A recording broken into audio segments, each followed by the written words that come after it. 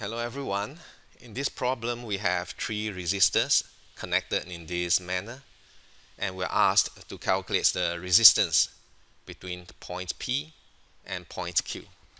So pause the video and try to solve the problem yourself before you come back for the explanations.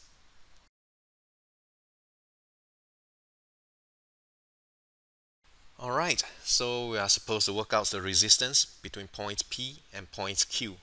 So imagine you have some charges and you are trying to make your way from point P to point Q. So point P is at a higher potential than point Q.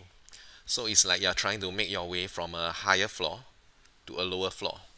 Now notice that this is a 0 ohm wire.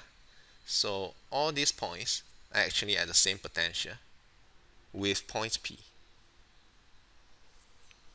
Likewise, all these points are at the same electric potential as point Q.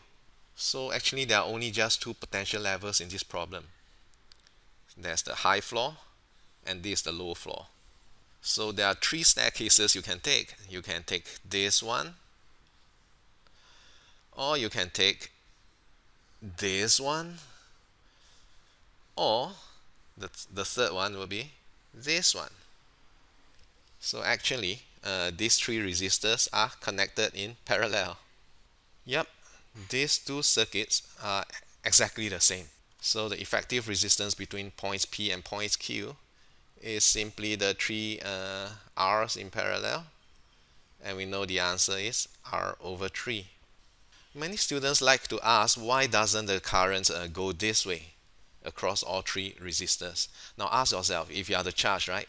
If you have already arrived at the lower floor, why would you want to climb back up to the higher floor? Remember, a current always flows from higher to lower potential, so there's no way the currents will want to flow from low to high potential here. Problem solved. Ta-ta!